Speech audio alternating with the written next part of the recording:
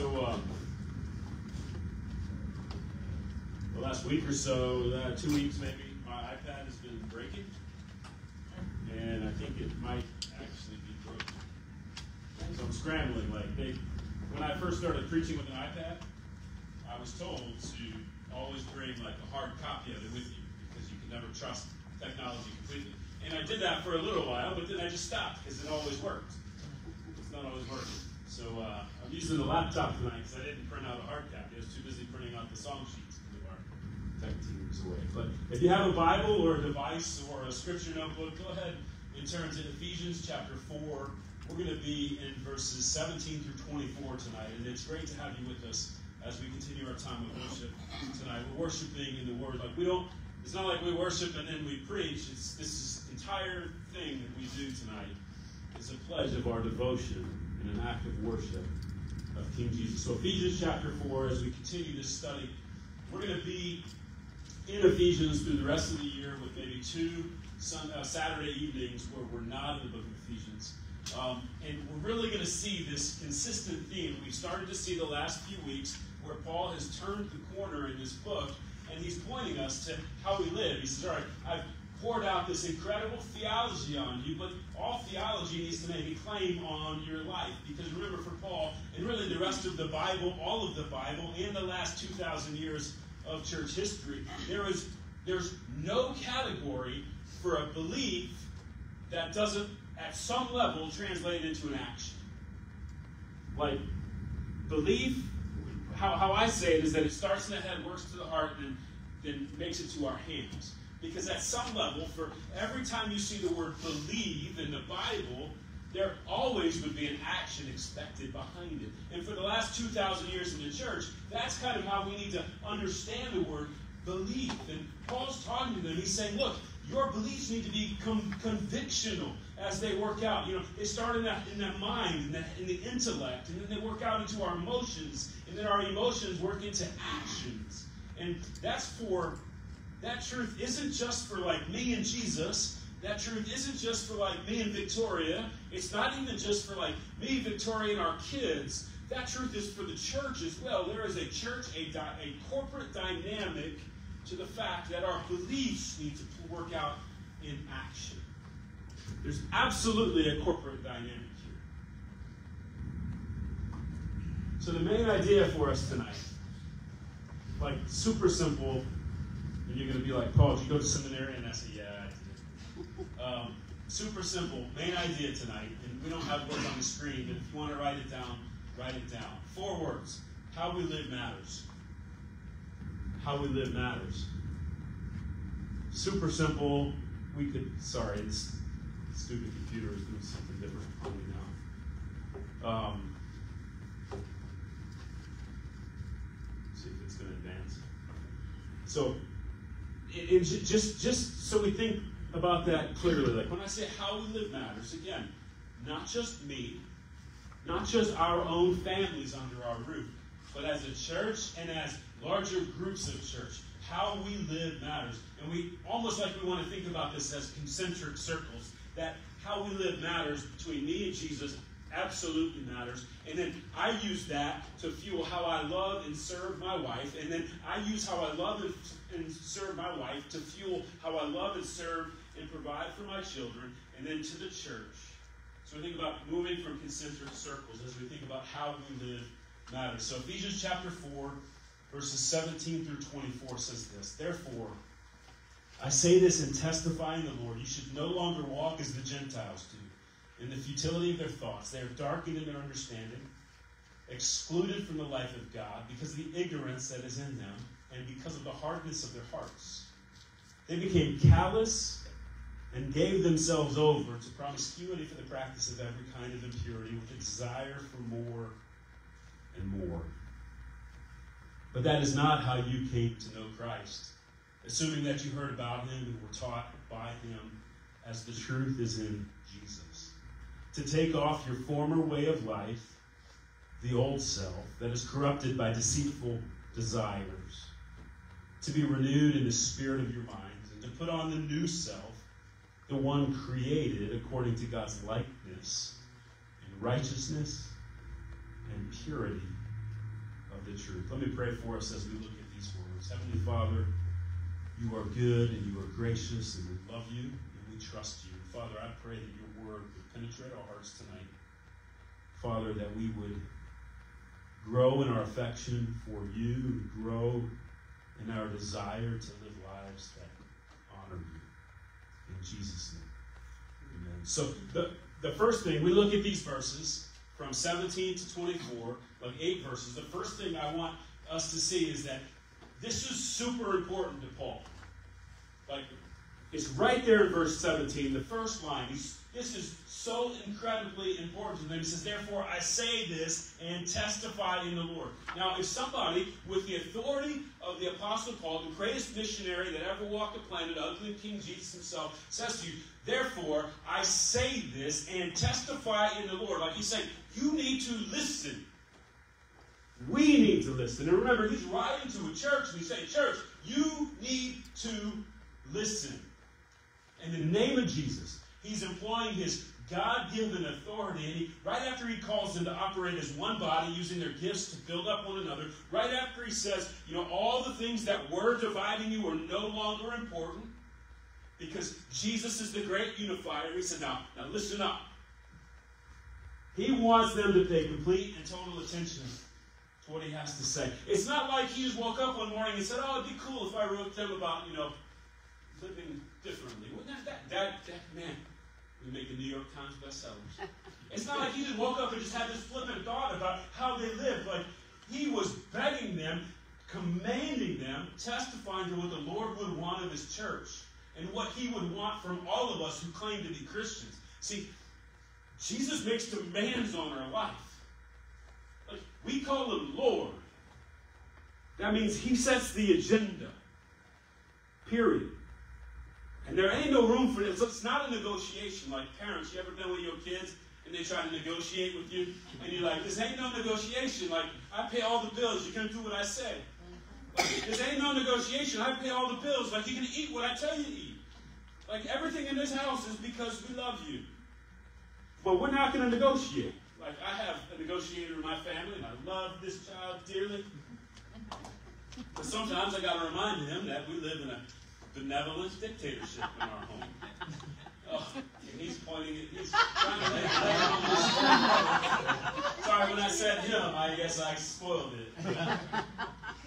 Like, this, Paul's not negotiating with them. And when we come to follow Jesus, like, we don't negotiate, we don't come and like make a deal with Jesus. Like, the deal is you're dead in your sin and your trespasses, and he offers us life as we repent and believe him. And then whatever he says, we say yes. Like, that's the deal. You get life. You get Jesus. You get meaning and purpose. How we live matters. So Paul wants them to hear like the weight of his words when he says, I'm testifying to what the Lord wants this church to do, what the Lord wants for all of us who claim to be Christians to do. And in a nutshell, he says, your life should look differently than others. So point number 2, be different. Be different. He says, therefore I say this and testify in the Lord, you should no longer walk as the Gentiles do. No longer walk as the Gentiles do. See, for the Apostle Paul, there's 2 groups of people. Those who by grace through faith have believed in Jesus and everyone else. That's it. There are 2 groups of people. Those who have found life in Jesus' name and everyone else. And so when he uses the word Gentiles here, he's talking about the everyone else. He's like, your life should be different than all of them out there. Because they don't know Jesus. They've never been saved by Jesus. They've never tasted and seen that he is good and that he is worthy of all of our devotion and all of our affection and all of our obedience. He said, don't walk as the Gentiles do. Now, it's really important. Like, we can almost just kind of lose sight of this. But it would be like Ephesus was a major city. It was a major port city, a major center of commerce in the first century. So Ephesus was a melting pot of cultures. Like Miami, like if you do business in Miami, you got to do international business, unless you like building houses or something, or doing some kind of trade like a plumber. But Miami is a mecca of international business, right? And Miami has a large Cuban American contingent, has a large South American contingent, but it also has a lot of European business. It has a lot of North American business. Miami is like a melting pot for international business. Now, with the internet, it's not always a melting pot of people coming in. With all kinds of technology, it's not this massive melting pot of influence. But imagine, go back 2,000 years ago, where you're a central port, you're a center of commerce, all kinds of people have to come through you and trade their goods and services, right? It makes for an interesting city. It also makes for all kinds of crazy religious practices. All kinds of crazy stuff was happening. And there was all kinds of crazy pagan activity happening because it was a port city. Like, what happens in Ephesus stays in Ephesus until it doesn't. And if you remember, like, they had such an impact that the silversmiths that were making idols for all these travelers that needed a new idol got mad and tried to chase out Paul and his boys out of the city. Like, they had this massive, massive influence there. In Ephesus, like, when the church says you should no longer walk like the Gentiles do, they knew exactly who Paul was talking about. All them folks out there. All that pagan wickedness that we see in our lives right in front of us every day. All that crazy stuff happening. And he says, look, everyone else and Christians, there's two groups, and how we as Christians live matters. He says, be different. And he gives this progression. He talks about the futility of their thoughts. He says, in the futility of their thoughts. He's calling them. He said, they're focused on the wrong things, and their thoughts are futile. Like, they're focused on the wrong things. They totally missed it. This meaningless, self-centered nonsense. They're aiming at a meaningless goal, is what one author I read this week said. To aim at a meaningless goal. Their thoughts are futile. They're never satisfied, never content, always searching. Just blink your eyes if you know somebody that's like that. Right? Never content. Always searching. Focusing on a meaningless goal. Another author I read this week called this a self-centered emptiness. The futility of their thoughts. He says they're darkened in their understanding. They're excluded from the life of God because of the ignorance that is in them. Hardness of hearts. We see similar language in Romans chapter 1. Romans chapter 1, verses 19 through 24. It says, since what can be known about God is evident among them because God has shown it to them. For his invisible attributes, that is his eternal power and divine nature, have been clearly seen since the creation of the world, being understood through what he has made. As a result, people are without excuse. What Paul is saying is that just look in the stars of the sky and you have to see that there is a God. There is a God, there is a creator, and you and I are not him. He says, for though they knew God, they did not glorify him as God or show gratitude instead. Their thinking became worthless. That's that futility of thoughts. And their senseless hearts were darkened. Claiming to be wise, they became fools. And exchanged the glory of the immortal God for images resembling mortal man, birds, four-footed animals, and reptiles.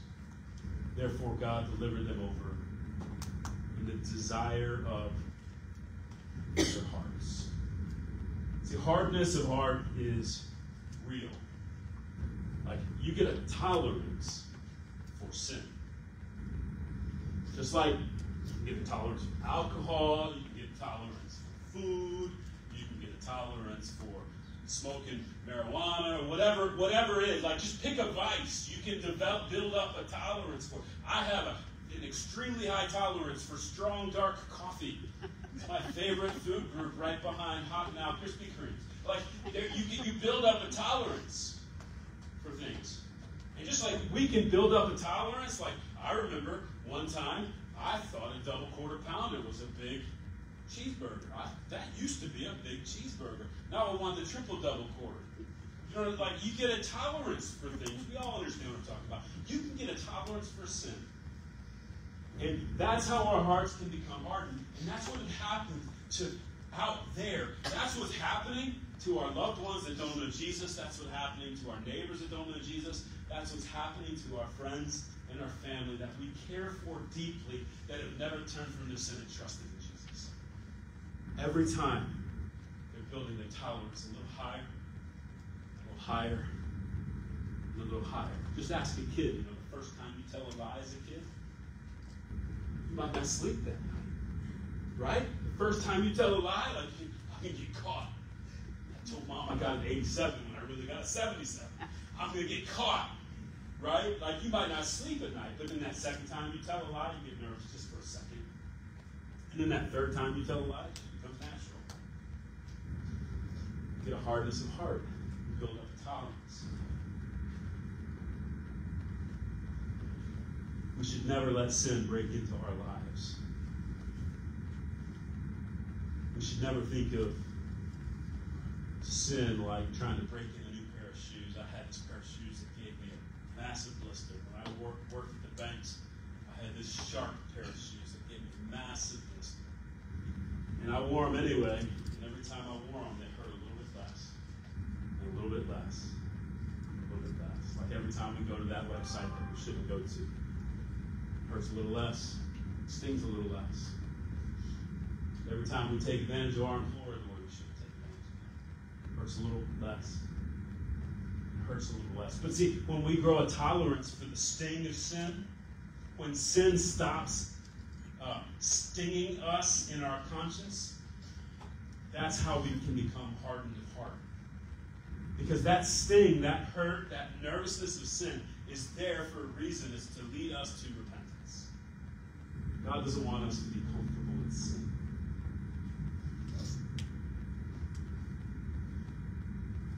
Calluses develop through pain. Calluses develop through pain. It says they became, because the hardest of their hearts, they became callous. They became callous. Like calluses develop through pain, which means, like, what if we just stopped when it hurt? Oh, no pain, no gain, right? No, let's just stop when it hurts. That sting of sin, which is written in our hearts, that's the moral law of God that people ignore until the sting stops and becomes callous. And when sin stops, I knew I was going to mess this up. When sin stops stinging. Try to say that 10 times really fast in the mirror tonight. I said tonight in the mirror when you go to bed, buddy. Appreciate your participation. But when sin stops stinging, we give ourselves over to it. We have given ourselves over to it. Paul uses the phrase promiscuity. He's talking about every kind of impurity with a desire for more and more, a desire and appetite that is unquenched. See, here's the thing, like, it's easy to think about all those folks out there. It's easy to think about all those wicked people. But can I just tell you that apart from Jesus, even the best of people are evil and wicked. Like the nice little old lady that waves to you always when you drive into the neighborhood that has no interest in the things of God, she's evil and wicked. Dead in her sin and trespass. Even though she's super nice. Because there really only are two groups of people. Remember, Paul is absolutely concerned with everyone knowing that there are two groups of people. Those that believe in Jesus and everyone else. Those that have repented and trusted in Jesus and are trusting in Jesus and everyone else. And then Paul gives the contrast. He says in verse 20, but that's not how you came to know Christ. That's not how you came to know Christ. That's relational language. He doesn't say, but that's not how you came to know all the rules. He also doesn't say, but that's not how you came to know this, that, this. He's pointing us to a relationship with Jesus that starts in a moment, continues for a lifetime. It's relational language, but that's not how you came to to know Christ. A person. To know a person. This is what you've learned of him through the pages of this book. What you've learned of him through the church. What he has taught you by his Spirit and his word. How he has been absolutely, totally trustworthy and faithful even when you were at your worst. How he has always protected you even when you weren't worthy of being protected. That's not how you came to know Christ. Assuming you heard about him and were taught by him as the truth is in Jesus. And he talks about this undeniable life change. See, when we come to know Jesus, when we trust in him, when we surrender our lives to him, it comes with this undeniable life change. And that's point number 4 to write down if you take the notes and don't know for. The undeniable life change. When we actually come to know Jesus and when we surrender our lives to him, when we trust him completely, he says to take off your former way of life, the old self that is corrupted by deceitful desires, to be renewed in the spirit of your minds, and to put on the new self, the one created according to God's likeness in righteousness and purity of the truth. See, to take off the old self, it's the imagery of changing clothes. Like, you take it all off, because it's completely defective. We strip down and put something fresh on. Absolutely, totally defective. When I was a kid, I think I've told this before. When I was a kid, on my 14th birthday, I got a job at McDonald's. And it was awful. And I worked off and on there through high school. Terrible place to work. I'm sure they've changed, whatever, if you work there. I heard the other day it's like 1 out of 8 people who work at McDonald's, but I don't believe that statistic. I don't know. But I worked at McDonald's, and I decided that they offered me an apron, but I thought, well, that's just one more thing I got to wash and make sure it's clean. So I just used my shirt and my pants as the apron. And so I would work the Saturday morning breakfast shift sometimes. And they had me on the little griddles, because that was before everything was like pre-cooked or whatever. We actually had to whip the eggs. I learned how to crack eggs with both hands, one hand at a time as a teenager. Totally awesome. That has nothing to do with that. That has nothing to do with that. But especially on Saturday mornings, because I couldn't work Sunday mornings. I was always going to church. I could go to work after church, but I was not going to work Sunday mornings. Couldn't work Monday through Friday because of school, but I would work every Saturday morning. I always had the breakfast shift. And you get eggs all over your hands. And I didn't use an apron because that was one more thing to wash. So I was I had caked egg all over, like from the middle of my chest to my knees, just all over. And those clothes smelled so awful, that like the house we lived in, you walked into the garage and then you walked in through the laundry room. Like, I had to strip down before I came in the house. It smelled so awful. And what was really awesome too is if I got to rehydrate the dehydrated onions. So those tiny little onion pellets, those are dehydrated. They come in a pack. You rip it open, you dump them, and you soak them in water to rehydrate them. So if I got to do that after I had been cooking eggs all morning, man, that smelled great. Those clothes, like my mother didn't want those clothes entering into her house because there was something completely and totally defective with them. That's how we are. This undeniable life changes when we take off the clothes, but the difference is that, my mom could get my uniforms clean. Jesus isn't asking us to try to clean our uniforms. He's given us a whole new set of clothes. He said, you need to take that off because it's absolutely defective. I need you to put this new one on. In the moment we confess faith in Christ, the moment we turn to him, we ask him to forgive us, we commit our life to him. That is the moment that this undeniable life change happens. We take off the old self that has been corrupted with deceitful desires. And here's the rub. Deceitful desires.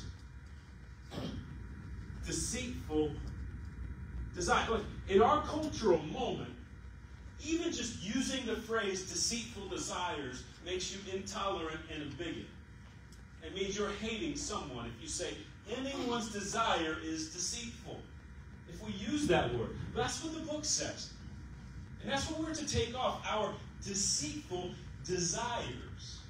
We live in a moment where we're encouraged to embrace every desire with no examination if that desire is good, with no examination if that desire brings honor and glory to God. The logic works something like this. I want something. My desires can't be wrong because if God is real, he must want me to be happy. So it is good and right for me to run after every single desire I have because that's the only way I can be free, the only way I can be happy, whether it's food or money or more and better stuff or job success or relationships or school or sex or work or whatever. Our cultural moment says if you desire it, your desires are good and run after them. Can I tell you that's a lie straight out of the pit of hell? Like most of our desires are deceitful. It's in this idea that we just run after every desire that we have, every desire that we want. Like, it's idolatrous because it makes your desires ultimate.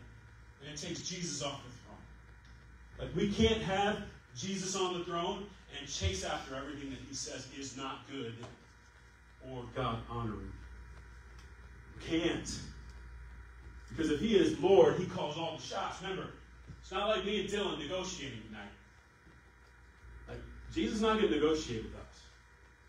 He says, you're in or you're out. And if you're in, think hard. It's going to cost you something. But it's going to be so worth it. He even told people to think about it. Think about it. Jesus said. We live in a cultural moment that exalts ourselves, but Christianity at its core is this long and beautiful road of self-denial. Self-denial. Jesus said, if anyone desires to come after me, let him deny himself, take up his cross daily, and follow after me. Our culture says, you be you, do what you want when you want it, buy what you want when you want it, sleep with who you want whenever you want it. Jesus says, come to me, deny yourself, follow me, and you'll find meaningful, freedom, purpose, life. This undeniable change. Undeniable change as we come to know Jesus. We put on the new self. That change happens in a moment. It continues for a lifetime. It doesn't happen perfectly. We get that new set of clothes. But you know what? We might not realize when you wear a sport coat, you don't button both buttons. You know, come on, someone laugh. Right? Like, we might need to learn how to tie the tie. Or tie our shoes. You know what I'm saying, right? Because the imagery really isn't a change of clothes. Like, we still have to learn how to use it, how to embrace that new life. Doesn't mean that we're perfect, but we got a new set of clothes on. Here's what Paul would write in your Bibles, like 6 pages to your right in your Bible in the book of Colossians. He says, therefore put to death what belongs to your earthly nature. Sexual immorality, impurity, lust, evil desire, and greed, which is idolatry. Because of these, God's wrath is coming on the disobedient. And you once walked in these things when you were living in them, but now put away all the following: anger, wrath, malice, slander, and filthy language from your mouth. Do not lie to one another, since you have put off the old self with its practices and have put on the new self. You are being renewed in knowledge, according to the image of your Creator. Put on the new self, one that is absolutely consumed by the goodness and greatness of Jesus. One that's committed to killing the sinful desires in our life. Can I just tell you, like, if I was able to run after the sinful desires in my life, I would sleep at least 10 hours a day, and every day would be filled with hot now Krispy Kremes. I'd drive a fancy sports car, but I'd have to build a lift into it to lift me out of it. Because everything hurts from the lower back down, and I'm thoroughly middle-aged, so everything hurts. But instead, we need to be committed to killing the sinful desires that are in our life and find our greatest joy in Jesus. It says one that is created in God's likeness and righteousness and purity of truth. do we allow our minds to be renewed? Through the Word of God. Individually, through the Word of God. In families, through the Word of God. In the church context. Our minds will not be renewed apart from the Word of God. Because God has given us a book. We fill our minds with the truth of God's Word, and we allow Jesus to change our desires. I'll tell you, the things that I wanted at 20, wildly different than the things I wanted at 46. Make it more personal. The things I wanted at 40, wildly different than the things I wanted at 46. By God's grace, they are wildly different. As Jesus changes my desires, He can do that for His youth. The renewed mind allows us to see God's truth and to understand our desires through the lens of God's good design. The renewed mind allows God to change us to make us who He wants us to be. Because how we live matters. Back to that main idea. How we live matters. And Paul had two groups of people, and I just wondered tonight, which group are you in? Are you one with renewed mind, renewed hearts, with that new set of clothes? Or are you like one of the Gentiles? If you think you're like one of the Gentiles, can I just tell you, turn to Jesus right now.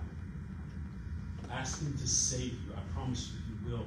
Tell Him you need His forgiveness and you want this new life that He alone can offer. That starts in a moment, continues for a lifetime. Right now. Because how we live matters.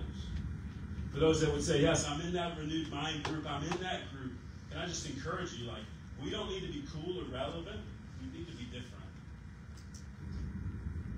We don't need to be cool or relevant. We don't need to prove anything to anyone.